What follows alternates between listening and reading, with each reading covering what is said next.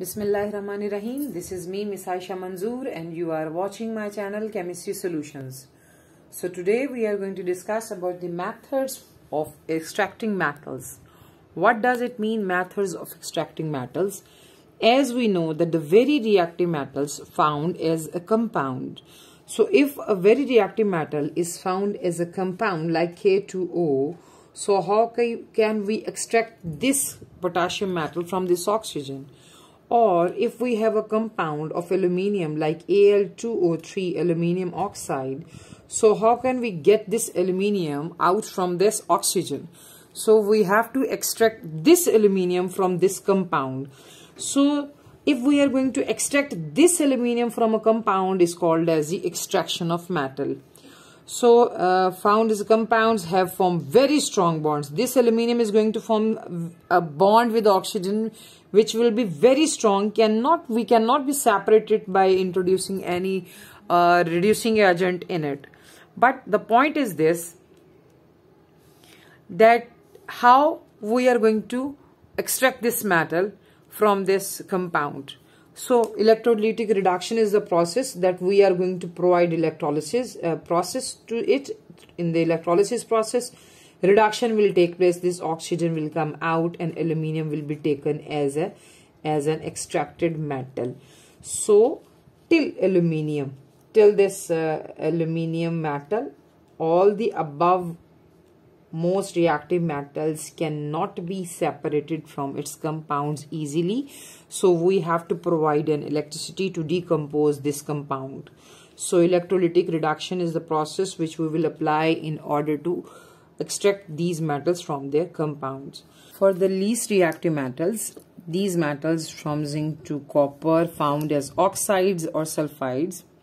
Oxides are heated with carbon to obtain the metal. So this reaction, I would like to explain it with the chemical reactions. Gold, where is Au is present, found as uncombined as the element. So gold is not present as a compound, is found as an element. We can collect it like this. Now we are going to discuss about the reactions. So here are the reactions which tell us how hydrogen is act as a reducing agent to take this oxygen from lead, and lead will be extracted as a metal over here. So same zinc oxide will also react with this hydrogen molecule, and hydrogen will take on this oxygen, but here this reaction will not take place. Zinc oxide is not going to show us this reaction, so hydrogen is not going to be used as a reducing agent for zinc oxide. The rest of all these reactive metals will be extracted, metal oxides will be extracted by using hydrogen except zinc oxide. Now copper oxide will be, copper will be extracted from copper oxide when hydrogen will react with this oxygen to give us copper metal and water as a liquid.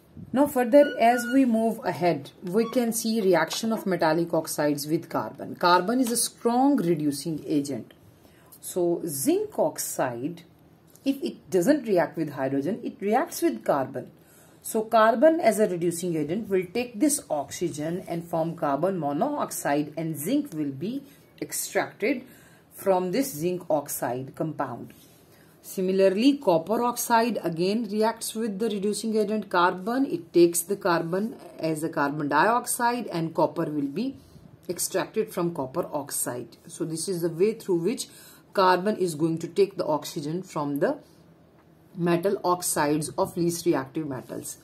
Iron oxide can be at very high temperature reacts with the iron oxide. So carbon will take oxygen to form carbon dioxide or iron, or carbon in the presence of oxygen will form carbon monoxide.